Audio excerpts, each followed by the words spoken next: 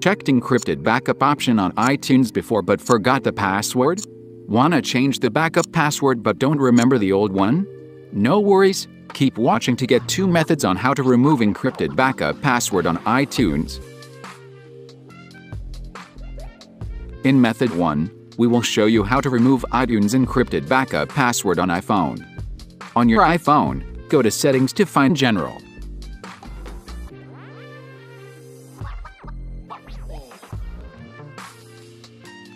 Next, slide the screen to the bottom to find Transfer or Reset by Phone. Tap on Reset. Select Reset All Settings. Enter your screen passcode to confirm.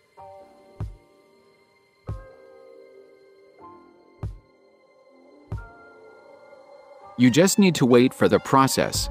When it has done, your iPhone will restart. In method 2, we will show you how to remove encrypted backup passwords on iTunes with 1 click. Run iMobile any unlock on your PC or Mac. Next, connect your iPhone via USB cable. Select Remove iTunes Backup Encryption feature and click Remove Now.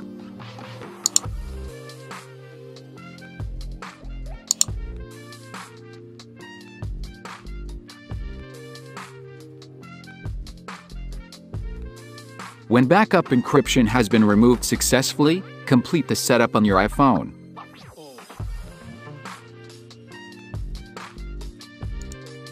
Now, let's check if the encrypted backup password has been removed.